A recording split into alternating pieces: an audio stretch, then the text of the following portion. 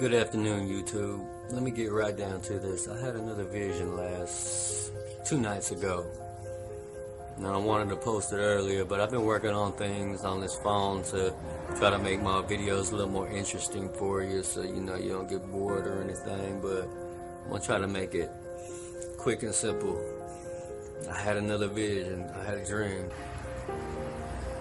I was running through, it seemed like an apartment complex, and I was with some of my family members, and we were running through places looking for things for us to find because there was a war going on outside, and the places that we were going into had already been ransacked by somebody else. We came to a room, and we were looking around for things in this room, going through all the drawers and stuff, but it already had been ransacked too.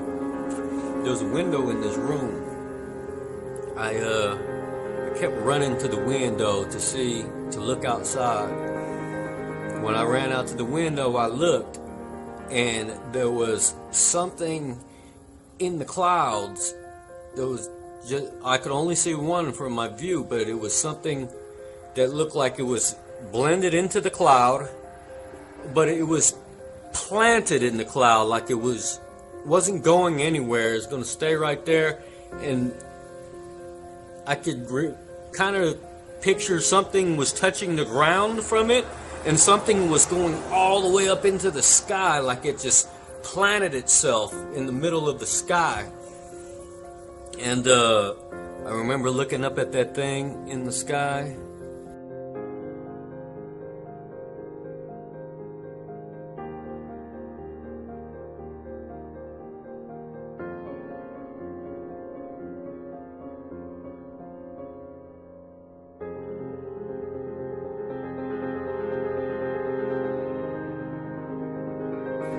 I could kind of picture something was touching the ground from it, and something was going all the way up into the sky, like it just planted itself in the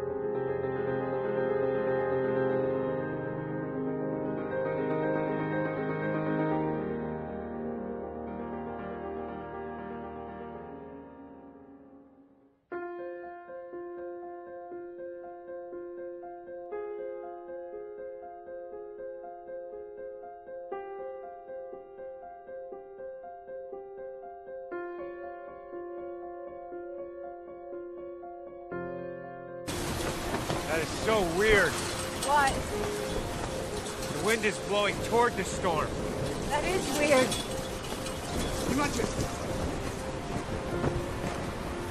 Rachel, want to see something cool?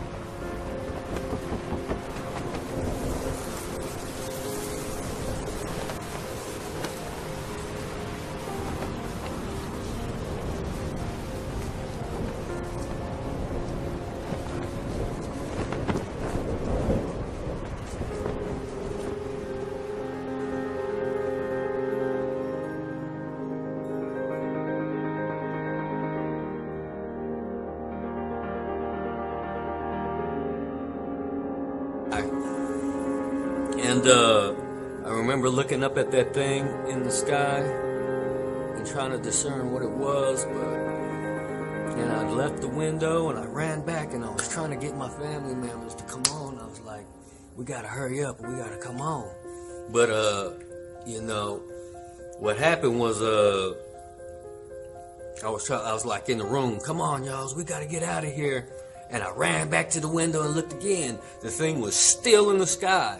And I looked down, and there was people running around there shooting guns and robbing and looting and stuff. I didn't know what was going on. But I ran back into the room, looked around, was like, all right, we're out of time, y'all. We got to go. Ran back to the window again. So, but this time it was kind of weird because I clicked on a light right before I went to the window. And when I did that, I looked downstairs, and it was like soldiers with a bunch of little kids, like brainwashed little kids, and they all looked up, and the little kids started pointing at me in the window. And they was like, they didn't say nothing, they were just pointing at me. And I noticed they had seen where I was in this window, and I shut the window, and I remember trying to scramble out of there and getting down to the street. And I remember people were running everywhere, and I was hearing gunshots and stuff, but and this thing was still in the sky and stuff. And I woke up, and I was like, that was pretty wild right there. But let me get back to you in 1 second here. So anyway, YouTube, I had this dream, and then I went one day, and then not last night, but the night before, I was sitting there watching YouTube videos, and I came across previews for a new TV show on Sci-Fi Network coming out called Childhood's End. And what I seen in that preview alluded to what I saw in my dream. The military was using kids somehow, brainwashed kids, and the kids were helping the military to find people. But I don't know if that's what the Childhood End is about, but I just saw the preview of the same looking thing in the sky that was stuck in the cloud, and kids and soldiers trying to help the soldiers, these demonic entities. But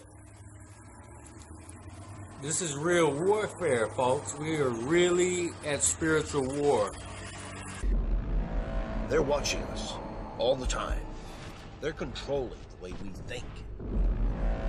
He said that they're here to help us. Mr. Stormbrand, just tell us, why won't Corellan show us his face? The Earth has a new destiny. I want to know why they're here and what they have in store for us. Tell them the truth about what you really are. Hey guys, it's KJ from the Scariest Movie Ever channel on YouTube. This video right here is by far one of the most requested videos I've ever had since I've been doing this here on YouTube. It's all about a new miniseries that came out on the Sci-Fi channel called Childhood's End. Now, I wanted to watch the entire 6-hour miniseries before I did this video, and I actually finished watching it just yesterday. And there is a lot of really interesting things to pick apart here. I believe the reason that so many of you told me about this show and were requesting a video on it is because you know that I've been covering this subject for years. And that's the idea that aliens, quote unquote, are actually the devil and his fallen angels. It's all part of a deception. I have a whole playlist on this called Alien Demon Deception if you're interested. But this is certainly a subject I've covered for years. Certainly this is a part of the elite's plan. You can call it the Illuminati's plan, whatever label you want to put on that. But we are definitely being prepared for some kind of alien visitation. And they're setting the narrative now. They've been doing it for years. And I personally believe that when it happens, they're going to sell us, these aliens, as our saviors, or our space brothers and sisters. So I'm going to pick apart the 6-hour miniseries. I'm just going to show you a few things in there I thought were very interesting. But what's most important is we're going to go beyond that.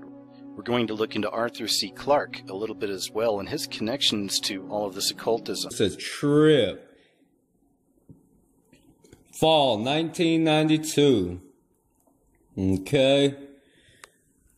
Check this out, y'all. This is like a straight Illuminati almanac right here.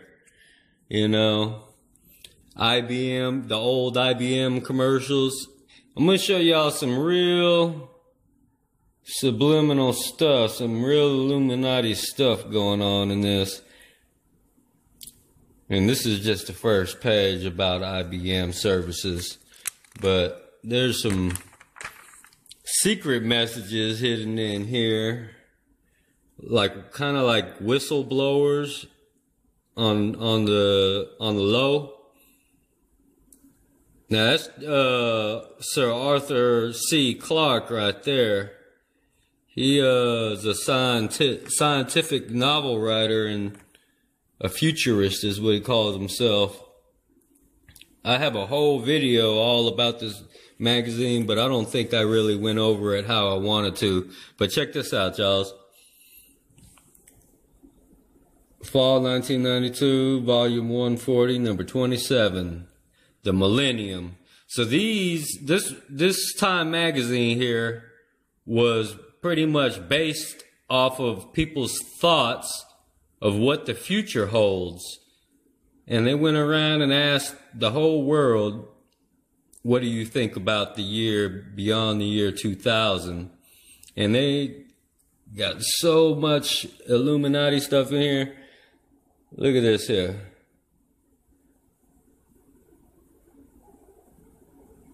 The Millennium at a glance. Let me start from right here. The great event, a moment to marvel. Now see this great event that they're talking about? They want you to think they're talking about the great event of the year 2000. But that's not the great event that they're talking about. They're talking about the tribulation, pretty much. Millennium shines with immense psychological power. It promises a new age or an apocalypse. See what I mean? Where's number 7 at?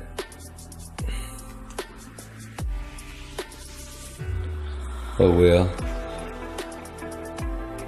The big blowout. So what if it's still more than 7 years away? We're gonna go through this, y'all. The future poll. Americans speculate on the second coming and other mysteries. Looking back. It must be Columbus. Out of the darkness, the current millennium was dominated by the rise of Europe and the triumph of the West, for good and ill. Mostly for ill. Millennium at a glance. A gatefold timeline puts 1,000 years into perspective. You guys should see this timeline too. Our astonishing era. The 20th century brought in an explosion of change and an onslaught of high technology. Oh yeah, it did. From the year 2017 to you. Let's see here. The century ahead. That's a funny looking device. Type Illuminati pyramid / mouse / probably tracks the mark of the beast in you. Into the future. The future will be complex, fast-paced, and turbulent. Will we be ready? Oh, what comes after Into the Unknown? Look at this. The New World Order. With militarism ending, all the big questions will be basically economic. Yeah, it gets deep, y'all. Higher tech. Here comes intelligent machines, multi-sensual media, and highly evolved artificial creatures. Cultism and these esoteric ideas. What's most important, I believe, to understand about all of this is how old this story is. This is from 1953. Childhood End is actually a 1953 science fiction novel by the British author Arthur C. Clarke. And the story follows the, quote, peaceful alien invasion of Earth by the mysterious overlords, whose arrival begins decades of apparent utopia under indirect alien rule, ultimately at the cost of human identity and culture. Another thing we cover here on the channel is Illuminati symbolism. That's one term for it, or a symbolism of the beast system.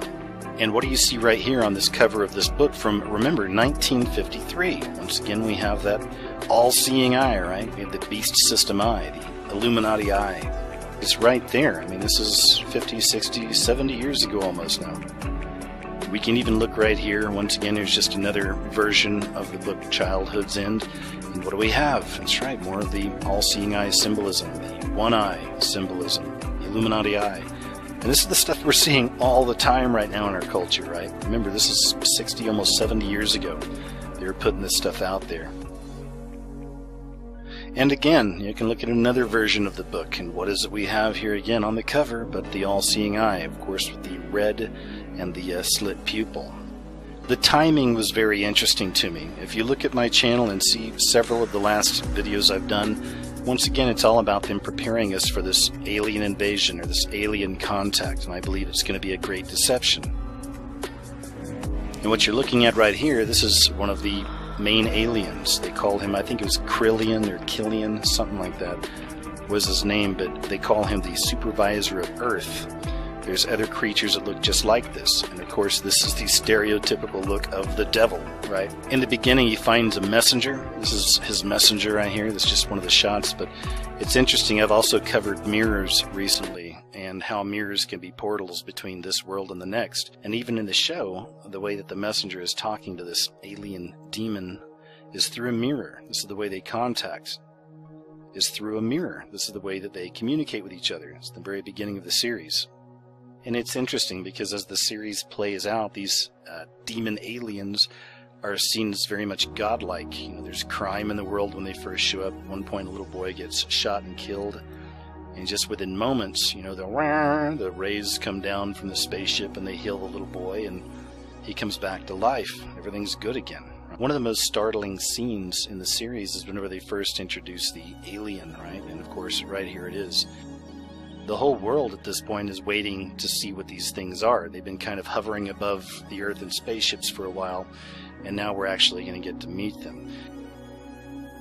And this was definitely one of the most startling scenes right here, is when this alien is revealed. And of course, it doesn't look like any kind of alien we've ever seen, right? It looks much more like the devil. And here's a clearer picture of it. You can hear Krillian's voice at one point actually calling for children to come up and lead him down. And I know some other people have covered this symbolism as well, because this was pretty crazy right here. But when you look at this, what do you see? Is there anything in recent memory you can think of that this reminds you of? Perhaps a statue? That's right. Remember the statue right here. This is from the Satanic Temple. And this is the statue that they put up in Detroit, that they were hoping to put up in Oklahoma, and who knows where eventually it's going to wind up being. But as I said in the videos I produced about this statue, this is just the beginning. For the last several years I've been talking about this stuff, this dark awakening. I mean, there really is an awakening happening. All kinds of people around the world are waking up to this stuff, the darker elements and the lighter elements. You know, some people are growing closer to God, and some people are growing in defiance of Him. Isn't it interesting that we have this story, and it's fairly recent, just over the last several months, about this Baphomet statue. And then right here in the show, there it is again, right? It's also very interesting the way that they handle Krillian and the other aliens, if you want to call them that. They're not outwardly evil. You know, at times they actually seem fairly kind, you know, benevolent.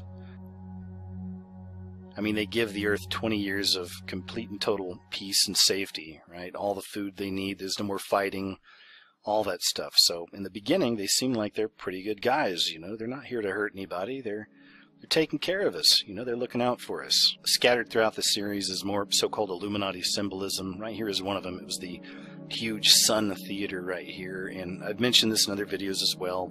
It's always about the sun symbolism. This goes back to sun worship, the worship of Lucifer, and it can also be used subtly as the whole Jesus is Horus and all that stuff. We're all just worshiping the sun, right? There are a lot of really interesting layers to this mini-series. I'm going to try not to spoil too much for you if you ever actually want to watch this. I was surprised how well made it was, seeing as how it was on Sci-Fi Channel. I always figured Sci-Fi Channel was Sharknado and just stuff like that, but this was actually a really well done mini-series here.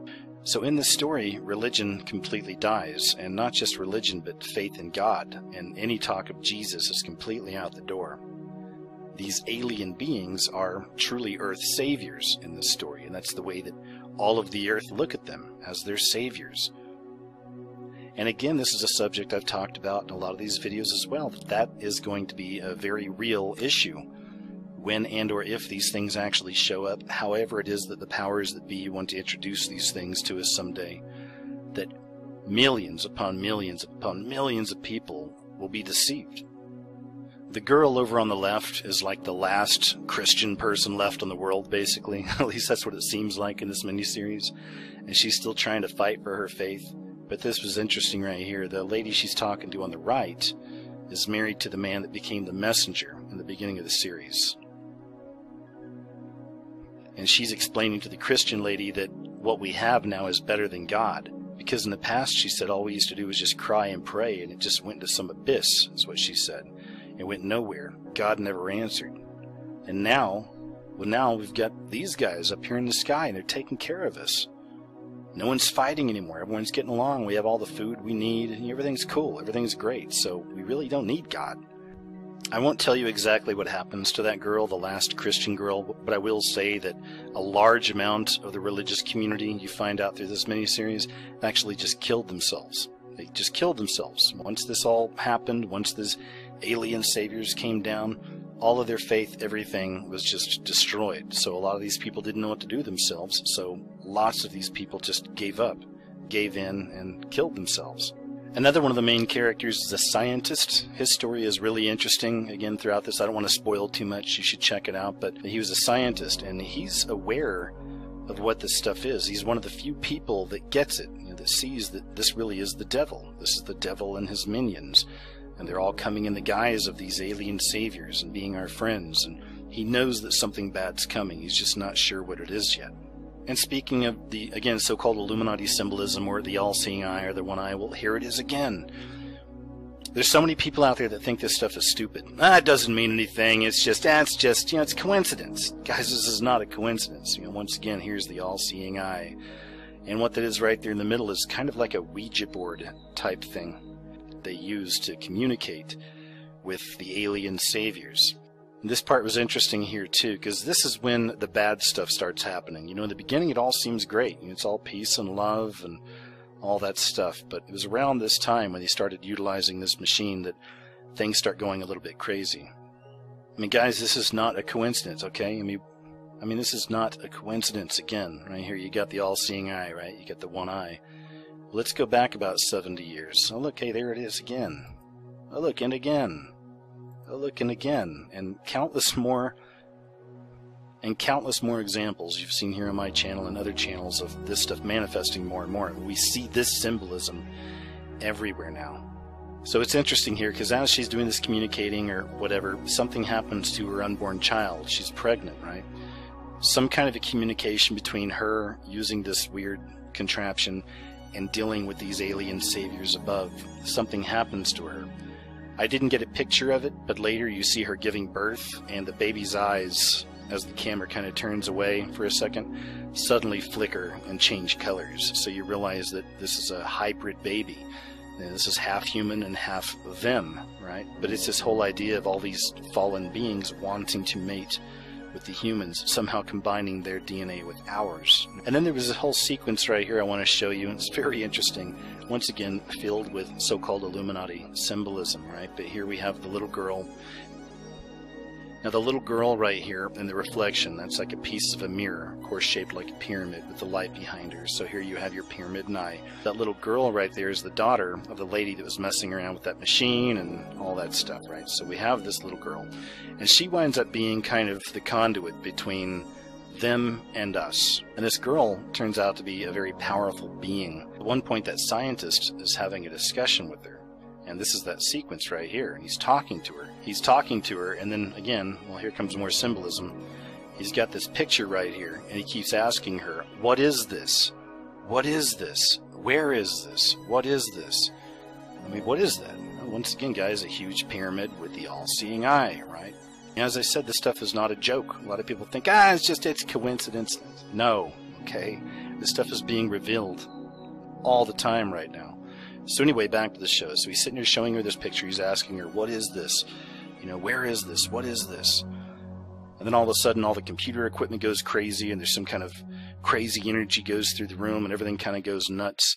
And the very last shot in that sequence before they went to the commercial was this right here. It was the little girl in a pyramid. You don't see the top there, but it was in the pyramid with the light behind her. And she says, "Now the end begins." Cut to black, right? And that was the commercial. And that's when we start getting into what these beings were really all about, why they were here. And it wasn't just to, like, be nice to humans.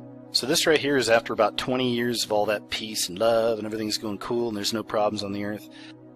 This right here is the moment where this devil creature tells the world what's really going on. And basically he says that the earth will no longer be giving birth. No new babies are going to come into the earth, and we're going to take all of your children with us now. And that's exactly what they do. So all the kids all around the world start kind of floating up in the sky. It almost looks like a rapture type event, and they all fly up in the sky, up to the spaceships, and disappear. Even women who are pregnant, their babies suddenly are just gone. So these things take all of the children, all the new life off of the earth. And they say, hey, you know, you guys can still live out your life. Everything's fine. We're not going to mess with you. Good luck. And that's it. And that's it. So after all the kids are off of the earth, you see one of the ships going away. One of the things I didn't tell you is that scientist had managed to get himself aboard one of these ships, right? So they kind of show you these creatures' planet. Once again, you know, the whole time, the whole idea is, oh, they're just aliens. They don't really go too much into the devil stuff or too much into the biblical stuff. Not a lot. You know, they're still trying to sell it as aliens. But that's where I'm telling you the show's very subtle, because they do show you everything you need to know, especially when they start approaching their planet. And this right here is what it looks like.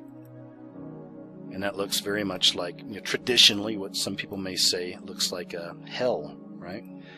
And it very much is. I mean, as you're going through this, it's crazy. It's a huge ocean of fire and brimstone and smoke, and it's just not a very happy looking place. So this here was near the end, and they were kind of having a discussion. They find the scientists. Like I said, they don't even hurt him. They don't kill him or anything like that. They actually say, if you want to just live here with us, you can live here with us. But he wants to go back to the earth. You know, that's where he's from. And that's pretty much it. That's most of the stuff I wanted to cover with the actual mini-series. I don't want to spoil anything and tell you what happens in the very end, but needless to say, you know, these space saviors, they're not good guys. They were bad guys. They were very clever, and it's interesting the way that they just kind of lulled the world into this, into accepting all this stuff. So whenever we're trying to decipher symbolism, one thing I always talk about is, you know, symbols can mean a lot of different things, but it's always most important to go back to the beginning. Go back to what its first incantation was, you know, what it really used to mean, and then we see over time how it takes on new meanings. Or at least it's sold to us, these symbols, to take on different and new meanings. But still, that original meaning remains. It's the same in a case like this. You know, instead of just watching the series and kind of talking about what I saw in there, I wanted to go back a little further. So let's go back to Arthur C. Clarke. What's interesting is if you start looking into Arthur C. Clarke, a lot of very, very interesting things start turning up. And by very interesting things, I mean lots of connections to the occult, lots of connections to the esoteric, connections to, if you will, the Illuminati. Let me show you a few things here. This right here is an older news story about the Chelsea Hotel. You may have heard of the Chelsea Hotel. There's all kinds of history there. There's something here that I wanted to show you. That was very, very interesting. Right here it is. You can see right here that Chelsea was built in 1883 and became a hangout for artists during the 1930s. Marilyn Monroe and Arthur Miller honeymooned there, and Andy Warhol found his muse. In room 322, Arthur C. Clarke wrote 2001, A Space Odyssey. And as many of you out there already know, that 322 is the number for the Illuminati Skull and Bones Society. It's just an American branch of this Illuminati. And we call it Illuminati, you know, but to me, once again, that's just a coverall. It's a catchphrase, really, for, if anything, for these secret Satanists. All these people, all these different groups, these secret societies that are involved in that pyramid system are all working towards the same goal. And that's a new world order, one world system, right? A one world leader.